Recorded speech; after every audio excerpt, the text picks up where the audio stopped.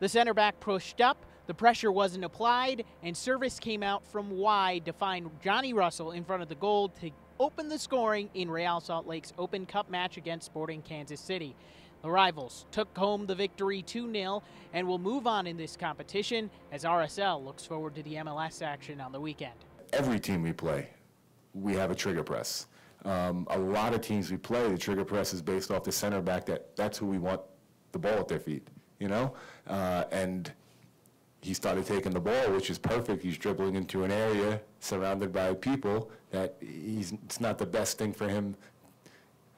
He's not the guy that I'm sure Peter wants to be pulling the strings, but no one collapsed on him, you know? And it could have been miscommunication. It could have been tired legs. It could have been, I thought he was, he thought I was, but, you know, there has to come a point there when we have him in that trap to cut off his options and step to him and force him into a bad decision, and then hopefully we counter out of it. In that particular play, you know, we just didn't step to him.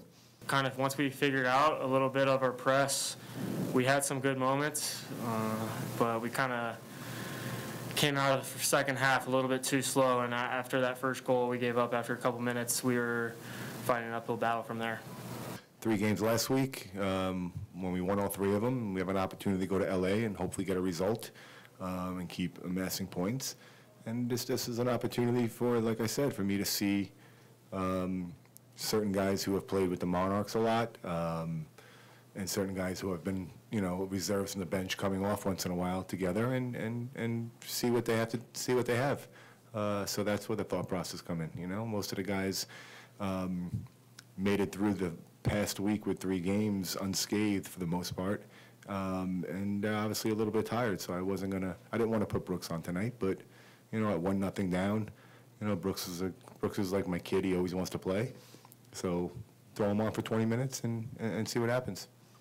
The focus shifts to MLS play against LA Galaxy and Zlatan Ibrahimovic. Make sure you catch the coverage right here at ESPN 700 and listen at ESPN 700, the home of Real Salt Lake. Reporting from Rio Tinto Stadium, JP Chunga, ESPN 700.